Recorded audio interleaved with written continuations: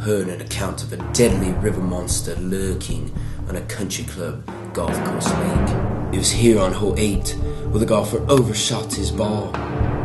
He went to the water's edge, and when he stuck his hand in, the fish sliced it open. Tomorrow I'm going to venture out to the very same spot in which the event occurred. Hopefully I can catch that monster responsible.